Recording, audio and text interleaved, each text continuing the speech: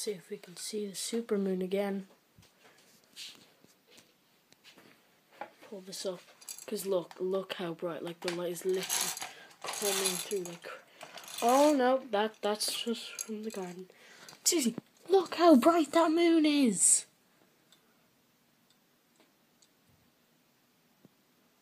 My God, is that bright? There's the garden down there. There's the garden. They're complete randomers' houses. That's the moon up there. That is such a huge moon. Like, what the frick? But yeah, that's really it. So, if you guys were wondering what that was, anybody in my class, anybody who's in my class will probably know what that was. And for anyone who didn't know what that was basically supermoon. That hasn't happened in 60 years. It's like, what the frick? So yeah, that hasn't happened in 60 years, and it won't happen until 2000, and it won't happen until 2034. So any people that are probably over the age of 70,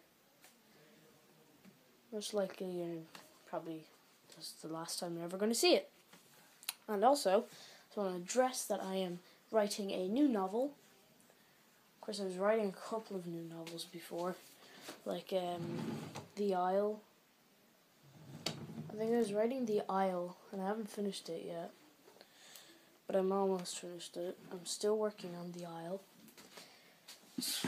Says the Gaming Beaver in it. Of course, the Gaming Beaver dies in it. Yeah! No, it doesn't. But, yeah. My new novel is basically, it's the same topic as this book right here. Okay, let's see.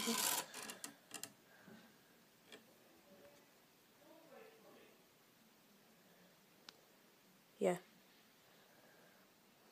It's about concentration camps. So Auschwitz. Yes. Auschwitz.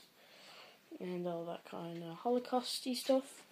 And we're doing that in school at the moment. And stuff like that. That's some pretty stuff.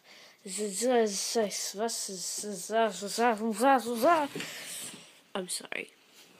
Thanks for watching. Don't forget to subscribe.